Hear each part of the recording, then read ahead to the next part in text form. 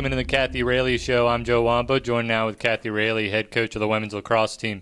Coach, you guys are scoring a lot of goals now. The offense is definitely clicking. What's been the difference from the beginning of the season, and how do you keep it rolling?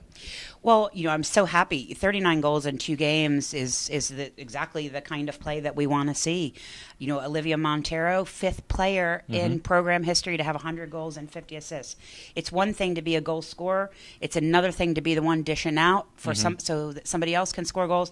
To have a player that combines with both of those superpowers really makes us a threat. I'm just happy to see so many different people go to goal as well. We are several deep in the over 10 goal category, and that makes us really hard to defend. And that's what you want out of your team in April. Yeah, it definitely at the beginning of the season you talked about some balance scoring to be looking for that, and you guys have matched that goal. Also, offensively, the freshmen on the team getting their starting roles are really clicking. How has this been for their development? Well, overall, I think Mallory, Davila, Carly Bowes, they're starting to have a little more confidence in going to goal. Playing against a tough Salisbury defense, playing against a tough Gettysburg defense early on. I think they were getting bumped a little bit, making that transition from high school to college. Now that we're half the way, a little more than half the way in through the season, probably 2/3 of the way in through the season. Now they're used to the contact, they're used to the college game, and having them really contribute freshman-wise has been great. Keely Bunce came to us a great assister and a great finisher. So to see that certainly was not a surprise either. I'm really happy with how they're clicking together.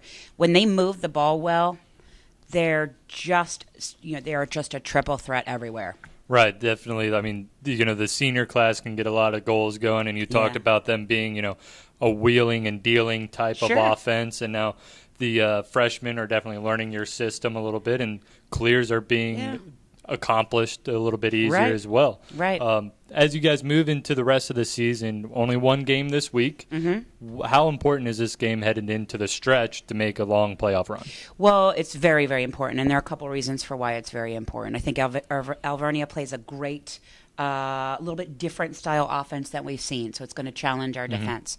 We are off next weekend, and then we don't have I think we see Albright next week, and then we have the following weekend as our alumni game. So playing this week and playing Albright next week are going to be absolutely huge in our preparation for the conference tournament. We're going to really need to buckle down on some drilling and practice days. We've got to come up with a few more plays because we're going to see a few different styles of defense in these next 2 games. So I think we're ready to practice hard this week and make some changes and get even better.